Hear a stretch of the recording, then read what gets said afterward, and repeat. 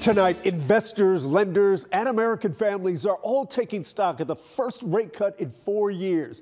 The Federal Reserve cut the prime rate by half a point, a major turning point in its fight to combat inflation. Truist Bank immediately lowered its prime lending rate to match the Fed, but it may take a couple billing cycles to see a difference on your credit card bills.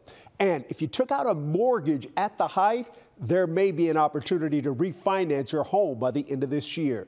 As Jobin Punniker reports, this could all come as welcome relief for North Texans feeling the squeeze. Okay. When you're a food pantry, it's all about the delivery. We're gonna put a box together. What's coming in, what's going out.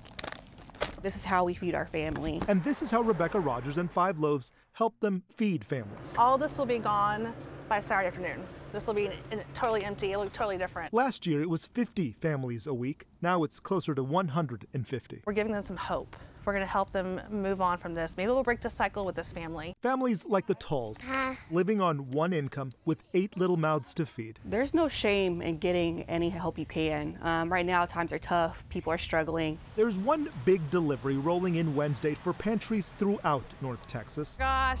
For Rebecca, it's a godsend. Yes!